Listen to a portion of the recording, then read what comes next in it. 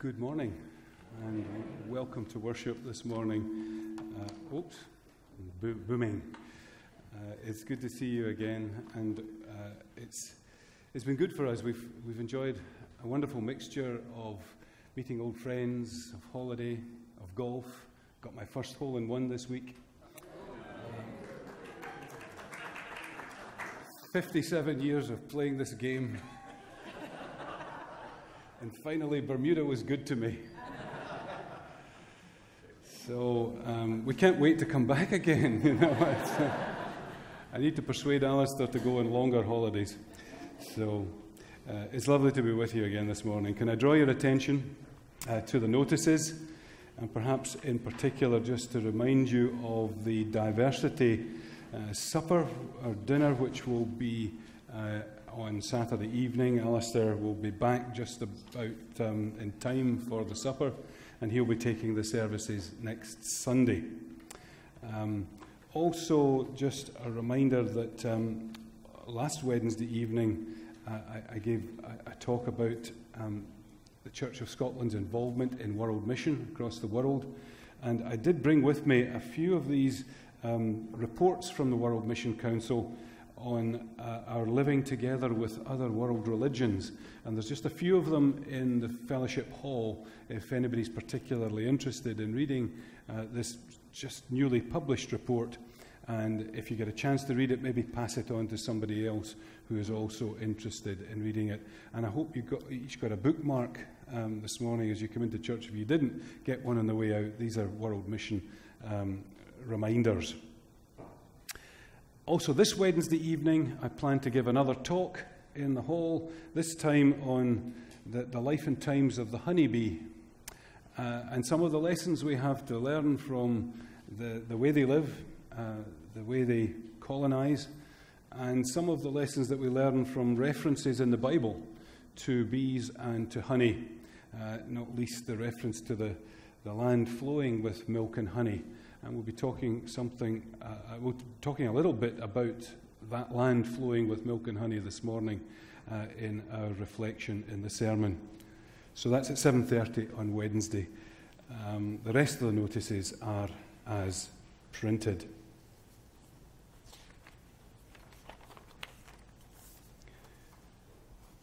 Our call to worship is printed in the order of service. God has given us breath to live and spirit to sing. Thanks be to God. God has gathered us into a community of care and worship. Let us worship God with love and thanksgiving and praise. The hymn 44, Praise Waits for Thee in Zion, Lord. Oh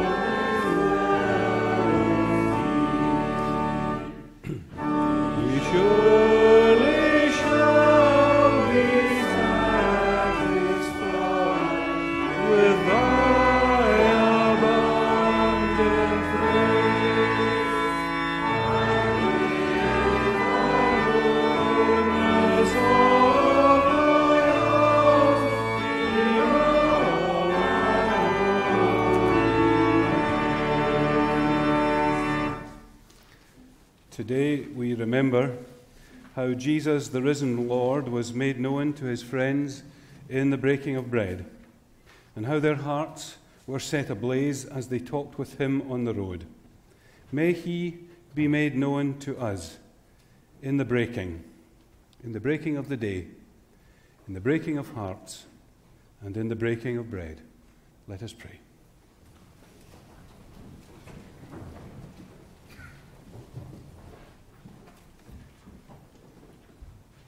O hidden source of life, we meet now to meditate upon the great and gracious plan which you have brought to pass, that women and men like us should look beyond creation to worship you, the Creator of all things.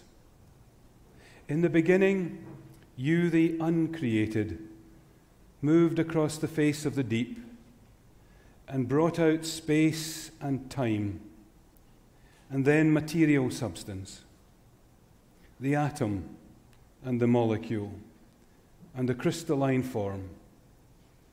Then the first germ of life and the long upward striving of all things that swim and creep and fly. And then the miracle of intelligence and consciousness, and the beginning of mystery, and the building of the first altar, and then the saying of the first prayer. O hidden love of God, forgive us for those times when we have taken this mystery for granted, and forgive us all the more for the times when we have thought that we had unraveled the mystery and thought that we knew it all. The how, the where, and the why. Almighty God, let us not harbour anything in our hearts that might spoil our fellowship with you or with one another. Work within us and work with us. Do what you will with us. Make us what you want of us. Change us as we need to be changed, and use us as your will requires, through Jesus Christ our Lord. Amen.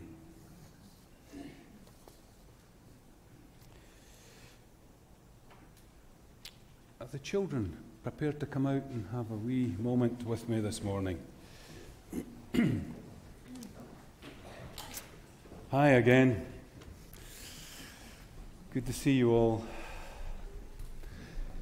Remember last week I told you about the Church of Scotland tartan, all that checked material with all the different colours in it that represent different parts of our faith and different parts of Scotland indeed.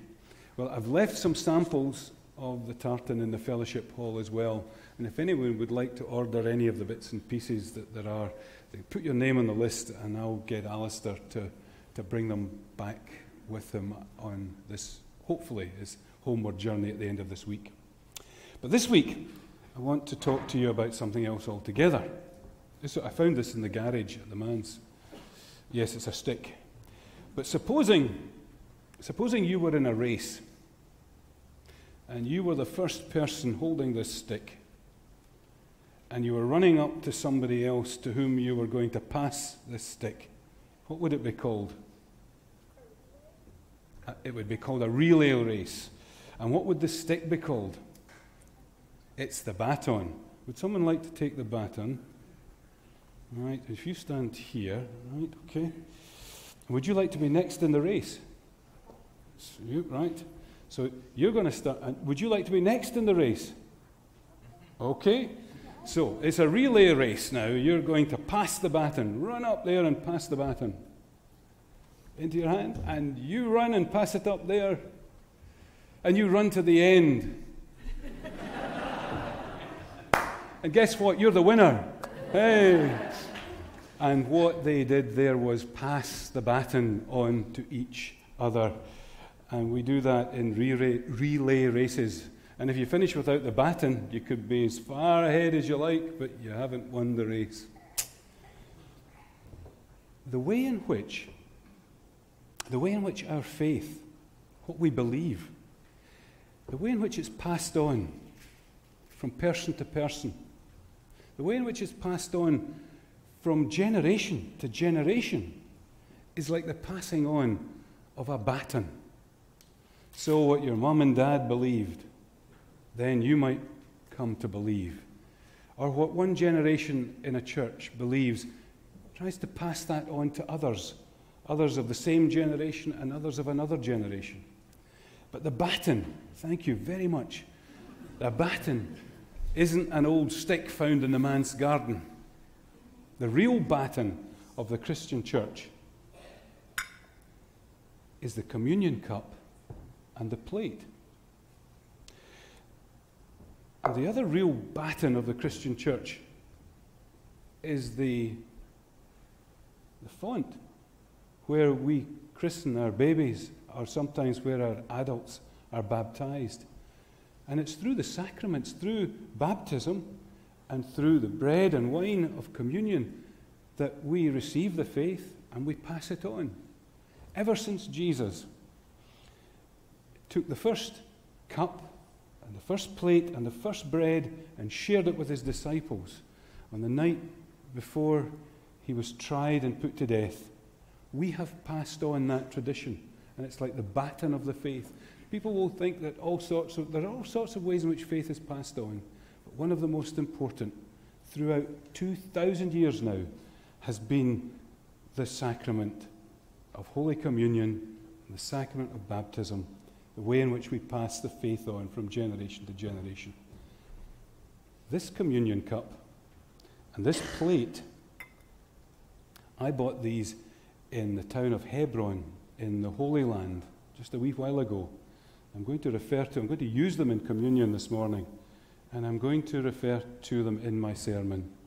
But they're very special to me because Hebron is one of these, it's a complicated town. It's a divided town. And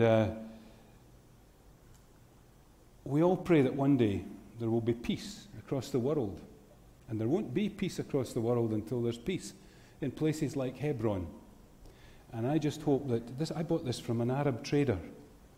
And I wasn't even a Christian Arab, but he was selling communion plates.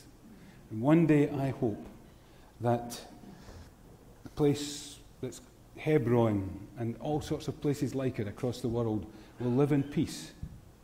And for me, these are a symbol of peace and love and a symbol of the passing on of our faith. I'm going to say more about that to the adults. But thank you for helping me to show you how the faith is passed on. Now we're going to sing. The church is wherever God's people are praising, knowing they're wanted and loved by their Lord. Want to take one of these? There you are. Take one, pass it on. Take one, pass them on. Take one and pass them on. It's hymn 522.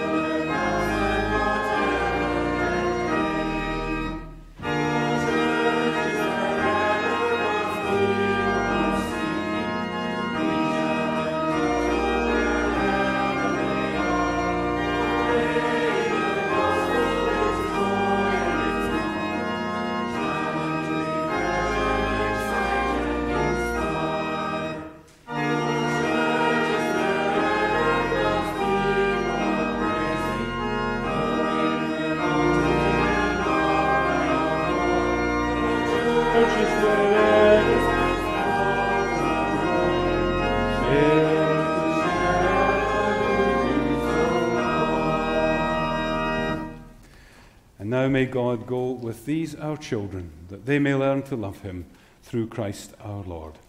Amen. Thank you. That's great.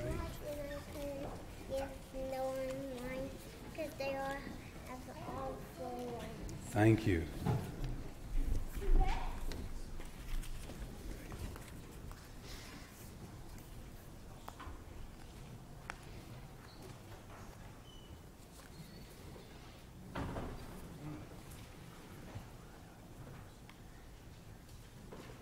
Now hear the word of God.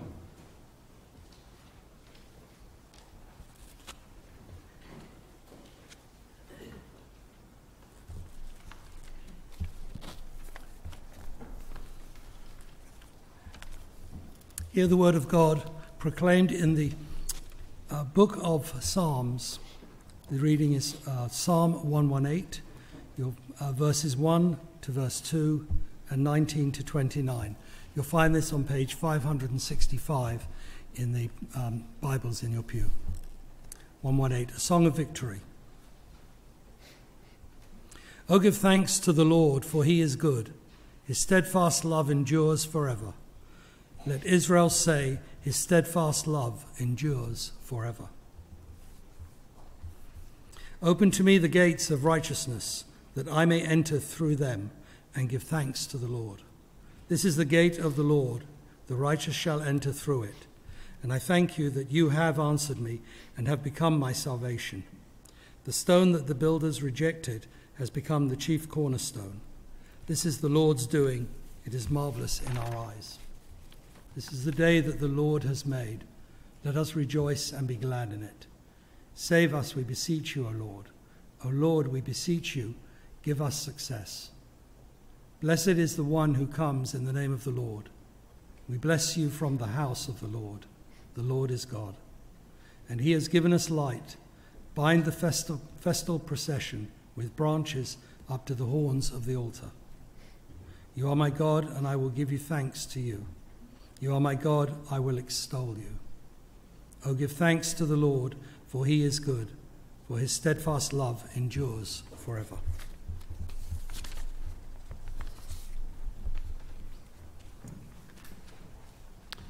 Now the choir will lead us in the anthem, Come Let Us Join, by Isaac Watts.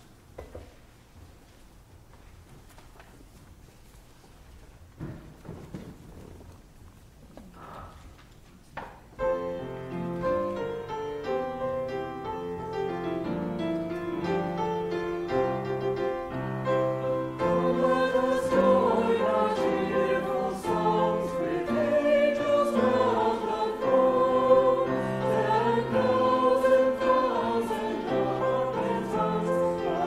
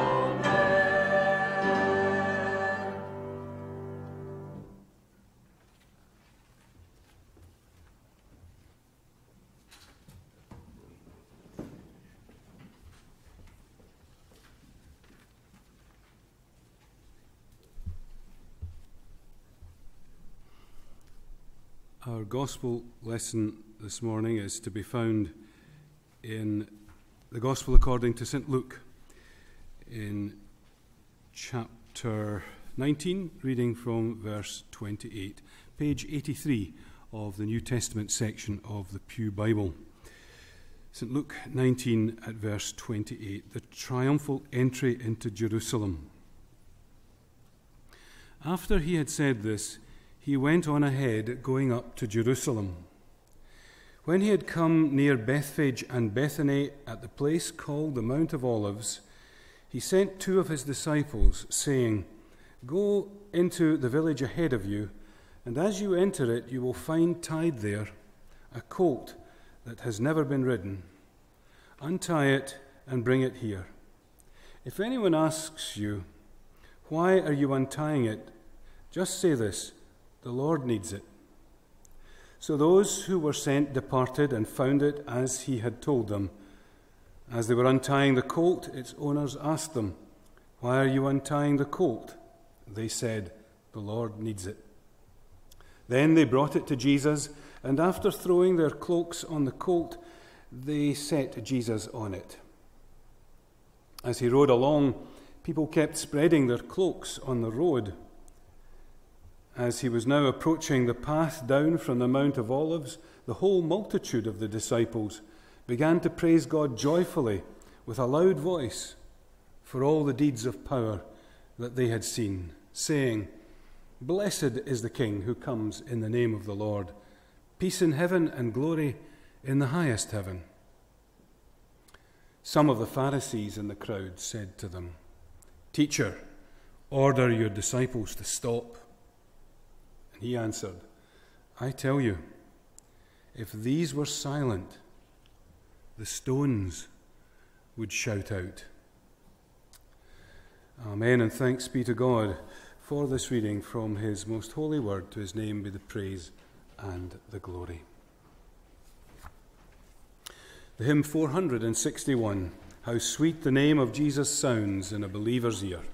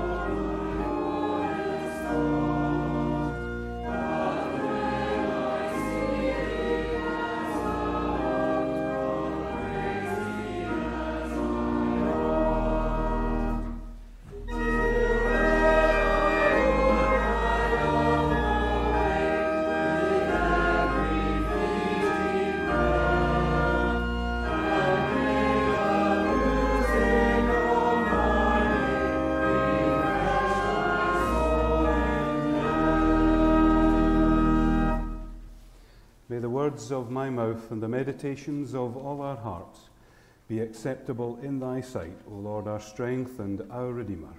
Amen.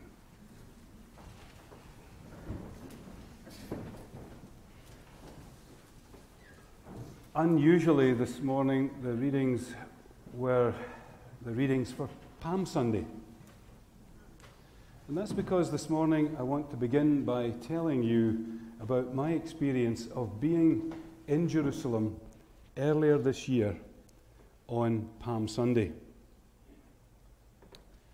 We gathered, thousands of Christians, on the top of the Mount of Olives, with thousands of other Christians, so that we could descend into the Kidron Valley and then ascend up into the old city of Jerusalem, tracing the footsteps of Jesus on the first Palm Sunday. It was fiercely hot. There's a picture on the front of the order of service this morning that I took looking back up the hill towards the Mount of Olives. Thousands of us. The throng was as multinational as you could ever imagine. Christians from all over the world flying the flags of their nations. Messianic Jews, Hebrew-speaking and English-speaking. Every conceivable denomination of this tapestry of peculiar people who self-identify as Christian. Ethnic Christian, evangelical Christian, Catholic, Orthodox, Anglican, Baptist, Lutheran, Presbyterian, liberal, and conservative. There they all were, more denominations than I ever imagined there were. Together we were all singing Hosanna, flying our flags and celebrating the start of the holiest week of the Christian year in the holiest city on earth. Except it isn't holy. Under the surface of this show of Christian strength and solidarity, there is a festering sore. Jerusalem is amongst the most contested territory on earth. During its long history, Jerusalem has been destroyed twice, besieged 23 times, attacked 52 times, and captured and recaptured 44 times. It has been occupied by, to name but a few, the Babylonians, the Persians, the Greeks. In Jesus' time, occupied by the Romans. In recent time, occupied by the Ottomans, and it has been subject to a British mandate as well. No place on earth carries more scars of identity in its DNA than the city of Jerusalem. It has been the subject of so many crusades, so many battles, and so many atrocities. Our journey began in East Jerusalem, an area which, in living memory, at the time of the establishment of the State of Israel, it was occupied by Jordan. But then in the Six-Day War in 1967, it was snatched by the Israeli offensive, and the occupier of this part of Jerusalem and of other areas in the West Bank became occupied by the Israeli state, occupying land which by international law and definition belongs to another people. On Palm Sunday, on the surface and visible to all, was the presence of heavily armed police and military as the latest in a long line of occupiers exercised their control over the city. Before the end of the day, arrests were made. If I had wanted to, I could have flown my Scottish flag to indicate that Scotland was there in the Palm Sunday parade. But those who flew the Palestinian flag were singled out. They had been banned from flagging up their presence, and their flags were confiscated along the route, and some of the flag bearers were detained. Sadly, at the heart of the Israeli-Palestinian dispute, there is more than just an argument about land and borders. It is, in fact, deeper than that.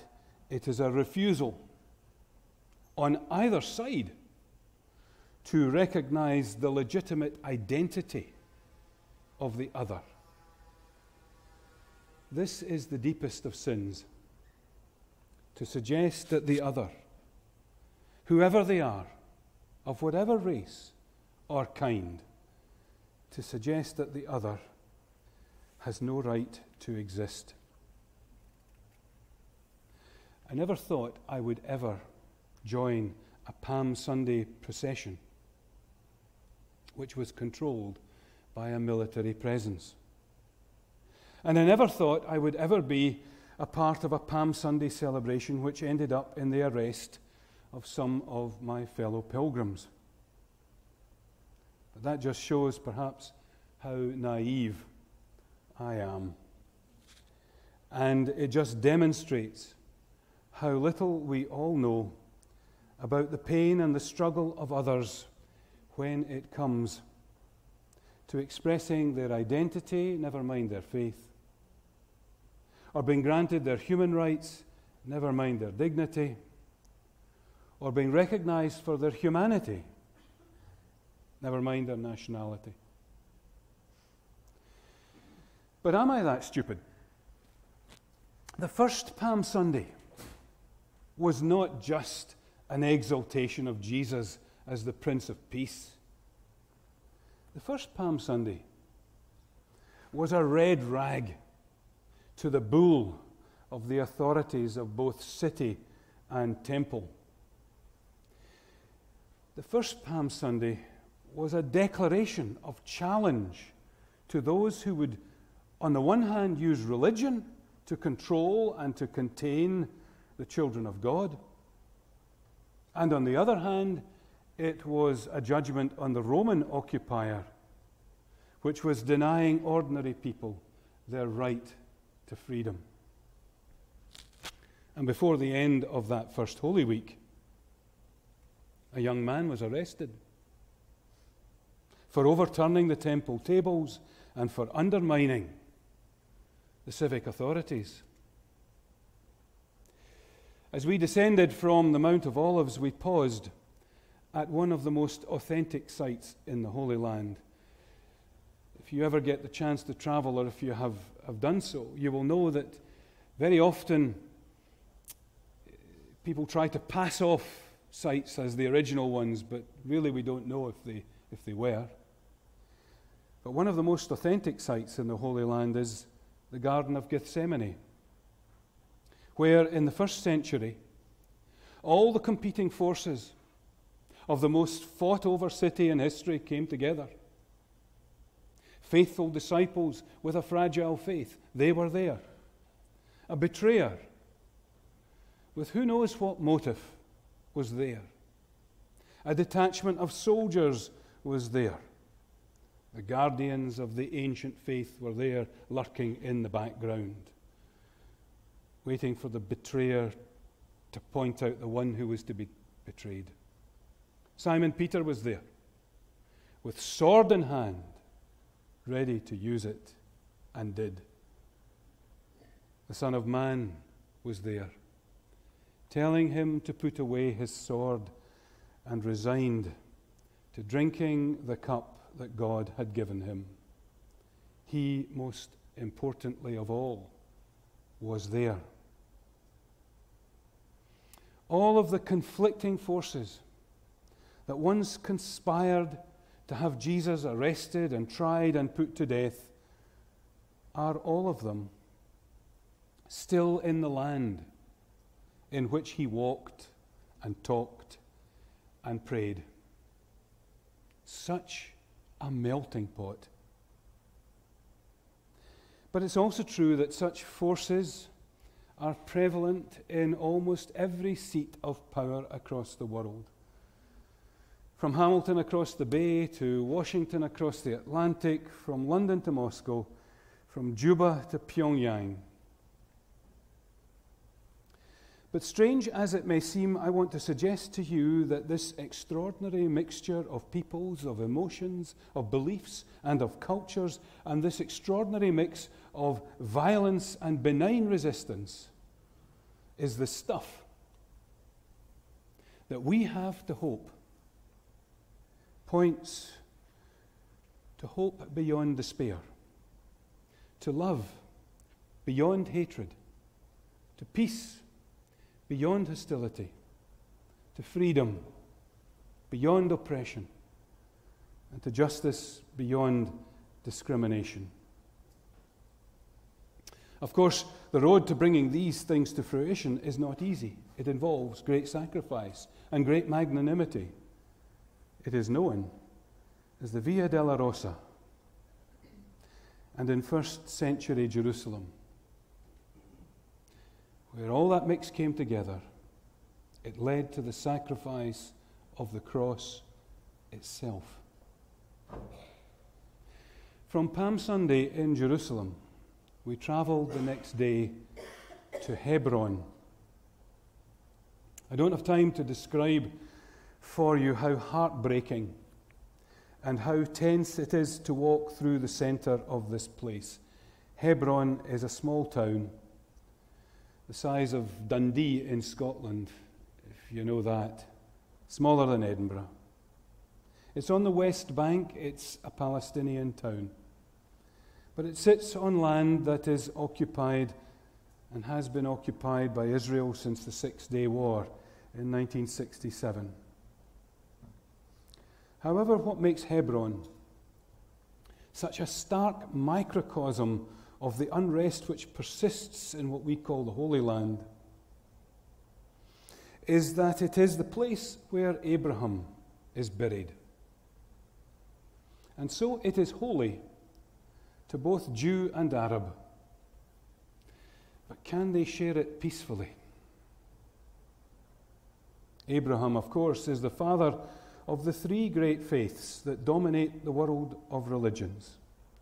We Christians, Jews and Muslims, if we are not brothers and sisters, we are certainly cousins. But we are cousins in a deeply divided family. And places like Jerusalem and Hebron are like the wedding reception, where the family comes together and all the tensions come to the surface and the day ends in a riot. Hebron is home to some of the most extreme ideological forces of Orthodox Judaism. They are very rare across the world. These ultra-Orthodox have been allowed by Israel to build homes in the very center of this city on land which international law clearly states does not belong to them. These settlers, as they are called, are so ideologically extreme, they believe that their neighbours in the city, 150,000 Arabs, have no right to continue to exist on the land. And of course, the big problem with the Israeli-Palestinian dialogue is that the Palestinians are led by Hamas, who still have in their constitution an understanding that Israel has no right to exist beside it. There's the impasse. And in spite of the fact that few Israelis share the theological outlook of the ultra-Orthodox, these people are nonetheless protected by a detachment of soldiers and a militarized ring of steel which has been imposed around the sacred site of the cave of the patriarchs. This is not one of the regular stops in a tour of the Holy Land. It's a tinderbox. It's a tinderbox in which every force that assembled in Gethsemane on that first Holy Week has reassembled today. Faithful disciples of all religions, betrayers, soldiers under orders, holy men of every faith, young men ready with sword or machine gun in hand, and those representing the world of non-violent resistance. It is the same extraordinary mix of emotions, of beliefs, and of cultures. It is the same extraordinary mixture of violence and benign resistance. And it was there in Hebron that I bought the communion cup and the plate that I showed the children and that we will use this morning. I bought them from an Arab trader. And for me, they are used on this communion table to point to hope beyond despair, to love beyond hatred, to peace beyond hostility, to freedom beyond oppression, and to justice beyond discrimination, and to a day when the three great cousins can sit down in love and in peace and in grace with one another. It may be a long way off, and it won't come cheap. It will only come at the price of great sacrifice. The sacrifice of taking up our cross and giving our lives to those sacred values of our faith. Amen.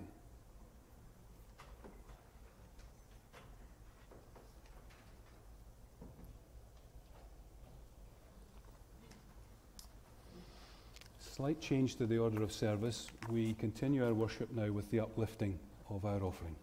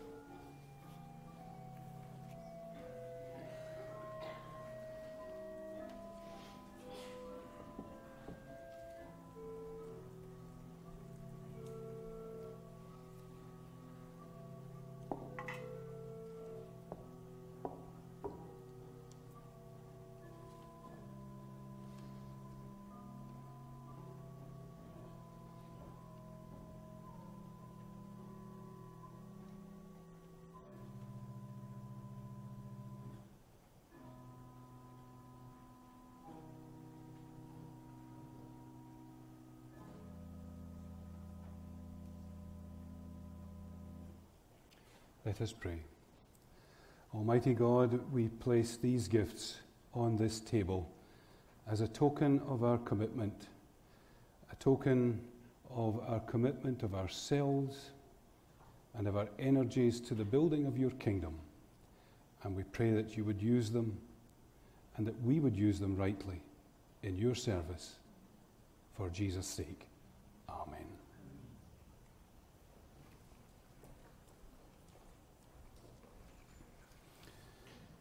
We sing now the first and the last verses only, the first and the last verses of hymn 734, O Christ, You Wept.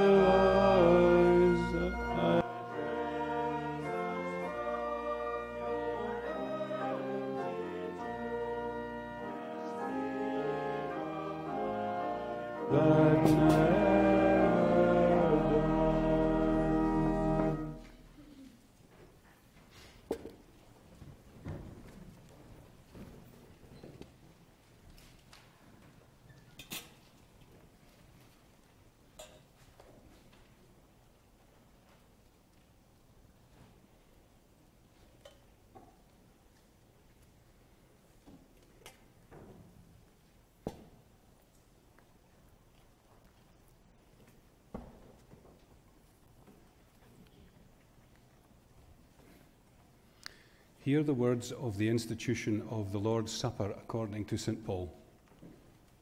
The tradition that I handed on to you came to me from the Lord himself, that on the night of his arrest, the Lord Jesus took bread, and after giving thanks to God, he broke it and said, "This is my body which is for you. Do this in memory of me." In the same way, he took the cup after supper and said, "This cup is the new covenant, sealed by my blood. Whenever you drink it, do this in memory of me. For every time you eat this bread and drink this cup, you proclaim the death of the Lord until he comes." God is always trying to speak to us in the common things and in the common experiences of life. In the midst of time, God is always trying to give us glimpses of eternity. So I take these elements of bread and wine to be set apart from all common use, that through them we may enter into our blessed Lord and he into us, that they may tell us of his sacrifice, that they may comfort us with his grace, confirm us in his strength, and fill us with his life. And as Jesus gave thanks and blessed, let us draw near to God and offer him our prayers and thanksgiving. The Lord be with you. Lift up your hearts. Let us give thanks to the Lord our God. Almighty God, we thank you for this sacrament and for all who through the long years of history have found at this table the light that never fades, the joy that no one can take from them, the forgiveness of their sins, and the presence of their Lord. We thank you for all the means of grace, for the Church to be our mother in the faith, for the book that tells us of your ways, for the open door of prayer which is ever set before us. We thank you that you have made us as we are, for the dream that will not die, that somehow we cannot sin in peace, that even in the mud we are haunted by the stars. Therefore, with your people of all places and times, and with the whole company of heaven, we proclaim your greatness and sing your praise in the angels' song. Holy, holy, holy Lord, God of power and might, heaven and earth are full of your glory. Hosanna in the highest. Blessed is he who comes in the name of the Lord. Hosanna in the highest. Send down your Holy Spirit to bless us and these your gifts of bread and wine, that the bread which we break may be for us the communion of the body of Christ, and the cup of blessing which we bless, the communion of the blood of Christ, that we, receiving them by faith, may be made partakers of his body and blood, with all his benefits, to nourish us and help us to grow in grace, to the glory of your most holy name. God of faith and love, as members of the Christian family, we pray for the whole church of Jesus Christ. Make her faithful in your service and generous in love. May we, your people, so live in Christ that we may be his body in the world today. And now we give thanks for all who have departed this life. Keep us with them in communion with Christ our risen Lord, and bring us at the last with all your saints to eat and drink in the glory of your eternal kingdom, through Jesus Christ our Lord. Our Father, who art in heaven, hallowed be thy name. Thy kingdom come, thy will be done on earth as it is in heaven. Give us this day our daily bread, and forgive us our trespasses as we forgive those who trespass against us. And lead us not into temptation, but deliver us from evil. For thine is the kingdom, and the power, and the glory forever, ever. Amen. Come to this table, not because you must, but because you may. Come not because you're strong, but because you're weak. Come not because any goodness of your own gives you the right to come, but because you need mercy and help. Come because you love the Lord a little and you would like to love him more. Come because he loved you and gave himself for you. Lift up your hearts and minds above your cares and fears, and let this bread and wine be to you the token and pledge of the grace of the Lord Jesus Christ, the love of God and the fellowship of the Holy Spirit, all meant for you, if you will receive them in humble faith. According to the holy institution, example and command of our Lord Jesus Christ, and as a memorial of him, we do this, who on the night when he was betrayed took bread. And when he had given thanks for it, he broke it and said, "This is my body, which is broken for you. Do this in remembrance of me." In the same way, at the end of the meal, he took the cup and said, "This cup is the new covenant, sealed by my blood. Whenever you drink it, do it in memory of me." Lamb of God, that takest away the sins of the world, have mercy upon us. Lamb of God, that takest away the sin of the world, have mercy upon us. Lamb of God, that takest away the sin of the world, grant us thy peace. Draw near with faith.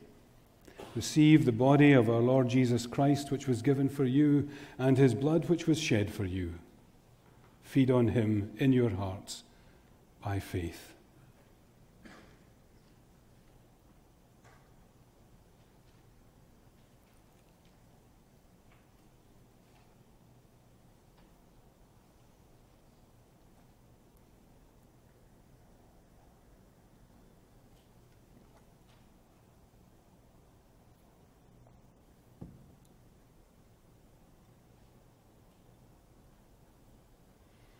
The body of Christ broken for you.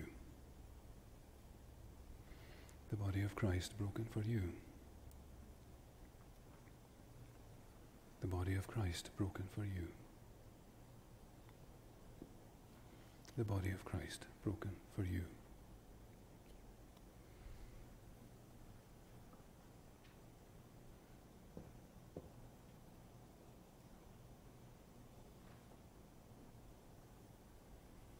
The blood of Christ, which was shed for you.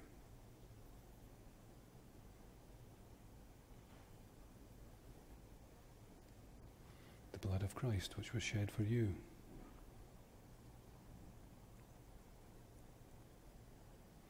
The blood of Christ, which was shed for you.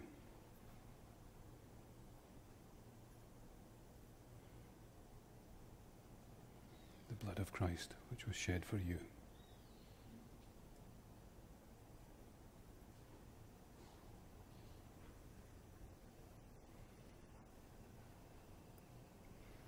body of Christ, which was given for you, the blood of Christ, which was shed for you. Taste and see that the Lord is good.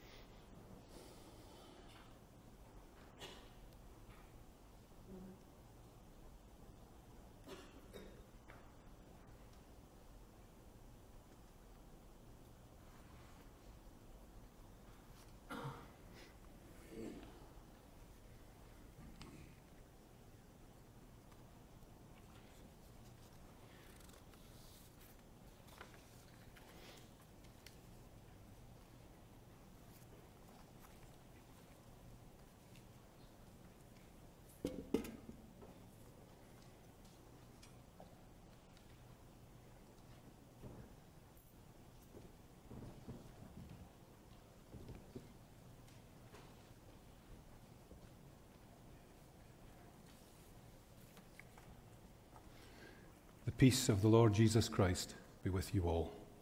Let us pray.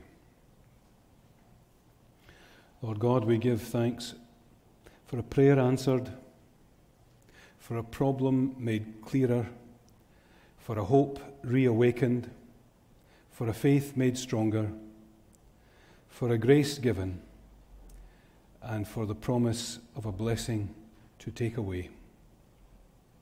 When the road ahead is steep, when the challenges ahead are testing, and when we are tempted to give up on ourselves, on the church, or on you, may we remember this moment when we were caught up in the company of your people and in the fellowship of your Holy Spirit.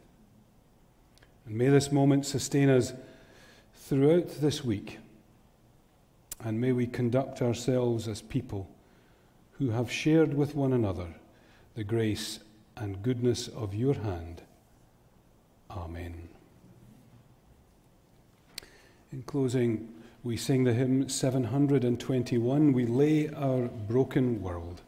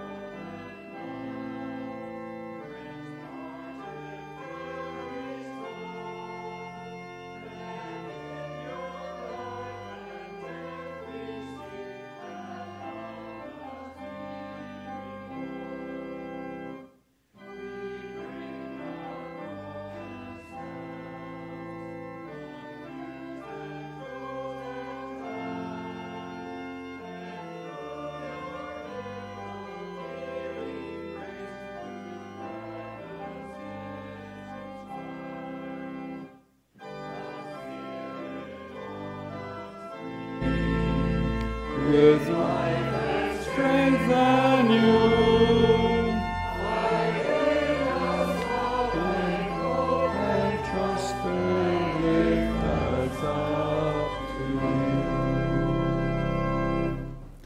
And so now that our worship is over, let our service in the world begin. And may the blessing of God, Father, Son, and Holy Spirit go with each one of us and remain with each one of us this day, tomorrow, and forevermore.